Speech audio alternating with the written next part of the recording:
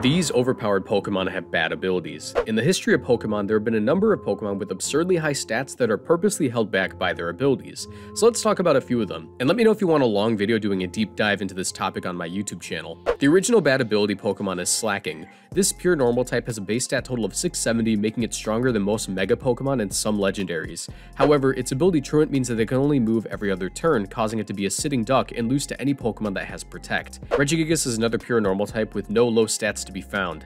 However, its ability Slow Start means that its attack and speed are halved until it's on the field for 5 turns in a row. It only saw competitive success in Generation 8 by pairing with Weezing, which had the ability to turn off abilities. Finally, we have Archeops, a fast and powerful rock flying type that can flinch a team down with rock slides and score massive knockouts with its wide move pool. However, once it reaches half health, Defeatist kicks in and its offensive stats are halved, making it a mostly useless Pokemon. It is among friends though, because